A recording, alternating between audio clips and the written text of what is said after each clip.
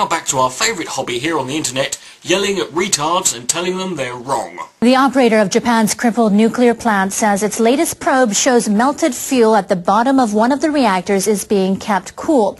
Tokyo Electric Power Company says the water level in the containment vessel of Reactor 1 is at 2.8 meters. That's enough to stop the fuel from overheating.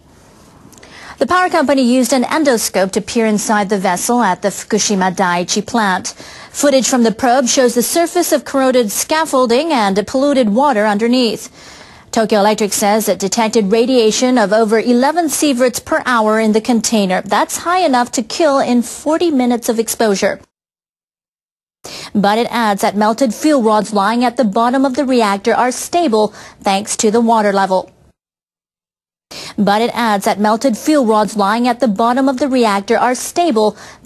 water level. The utility says the discovery means its schedule for decommissioning the reactor is still on course. Destroying every creature on Earth.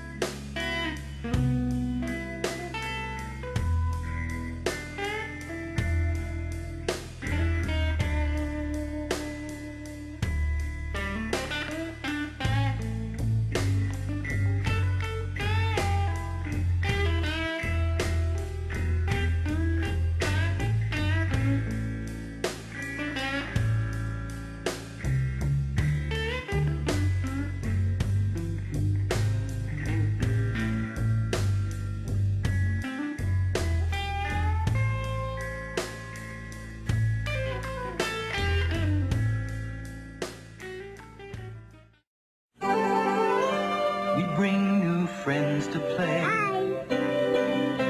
Show how much you care. I wrote this just for you. We make you smile, gee. We bring good things to live in. We bring good things to live in. We bring good things to life. We let you live it again. Bring a song to your night. We help you to create. We keep you looking right. We bring you closer.